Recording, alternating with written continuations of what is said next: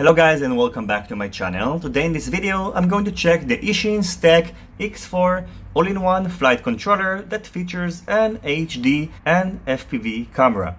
Inside this box we get in the instructions manual, which are just 3 pieces of paper, but still it gives you a good explanation of how to set everything up.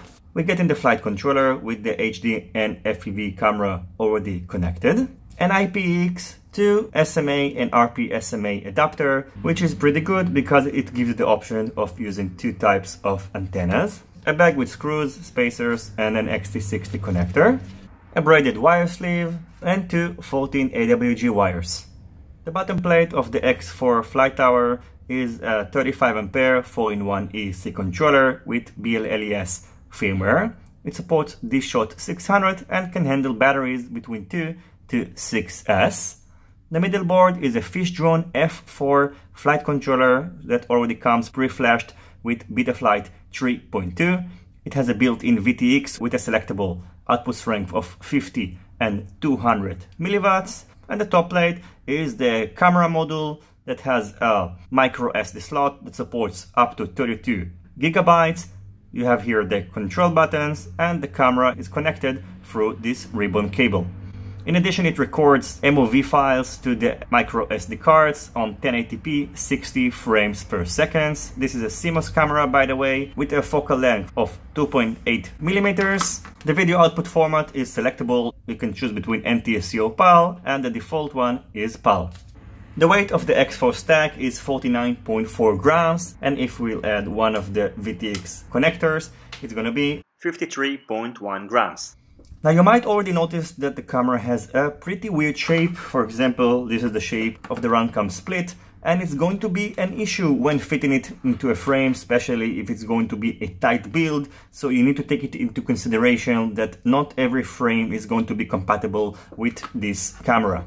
By the way, it does have the same connector of the runcam split, and I'm toying with the idea of switching the cameras just to see if it works, but maybe I'm going to do it in another video and not right now, because I might risk burning something here and then I won't be able to finish the review. I tried to look online and I didn't find any information about it, but it might be interesting to see if it's going to work with the runcam split camera.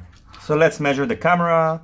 The dimensions without the lens is 24.3 by 21.8 by 19.1 millimeters, and if we measure it here where it's a little bit taller, it's 23.8 millimeters. The stake height is 25.6 millimeters, but they use very long spacers, so I'm going to switch them up because I want to make it a little bit slimmer. The distance between the mounting holes is the standard 30.5 millimeters, so you're not going to have an issue with that. And the dimensions of the bore are 36 by 36 millimeters.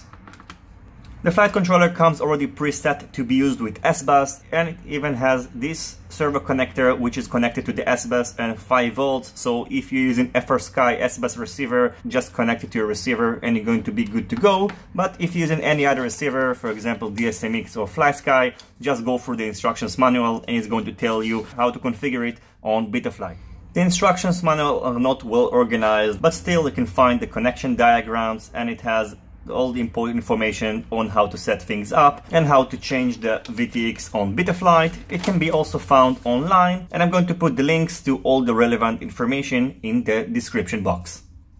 So overall, the Stack X4 might be a game changer because at the end of the day, all you need to do, just add motors, frame and a radio receiver, and you're going to have a very clean build with an ability to record 1080p. However, it does suffer from a big disadvantage, which is the shape of the camera. It's going to stop you probably from being able to fit it in most of the frames, especially in tight builds, and I still need to find a frame that will be able to accommodate this camera without any issues, and then I will feature it in a build video. In the next few days, I'm going to take this camera outside and compare it with the runcam split 1 and runcam split 2, and then I will be able to measure the latency, because this is also a major issue which I still haven't tested because I just got it and it's been raining in the last few days.